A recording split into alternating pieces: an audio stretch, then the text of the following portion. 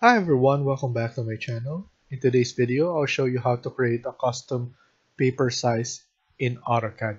Let's get started.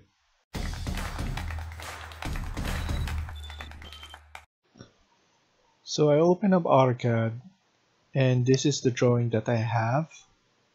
As you can see, it's very lengthy and I will need to create a custom plot size in order to plot this on a plotter.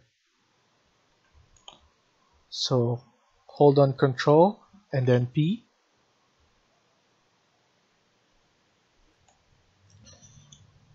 Look for your plotter.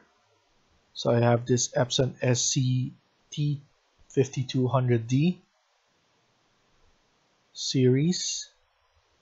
And next thing that you're going to need to press is the properties.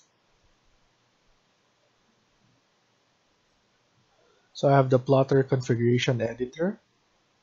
And as you can see, there's a custom property.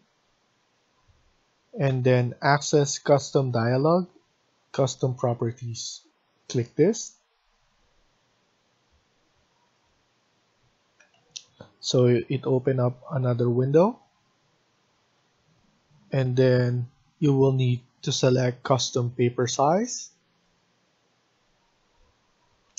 So here it provides you with the minimum to maximum for the width and then for the height. I'm gonna choose inches instead of millimeters. You can rename this. I'm gonna put sample. And then here, because I changed it to inches, so the paper width, this changes to 36, which is this size. And then the paper height is whatever you choose from 5 to 590 inches. So I'm gonna put 110. And then once we save this, it will be listed on the user defined. So save and then OK. We can now close this, close.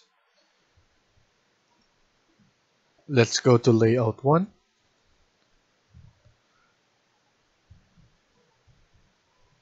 Control P.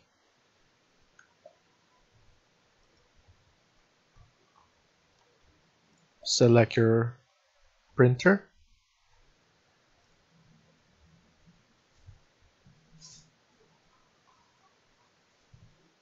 Select the sample that we created.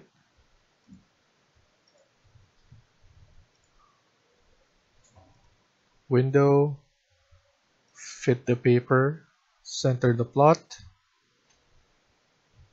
and let's see the preview.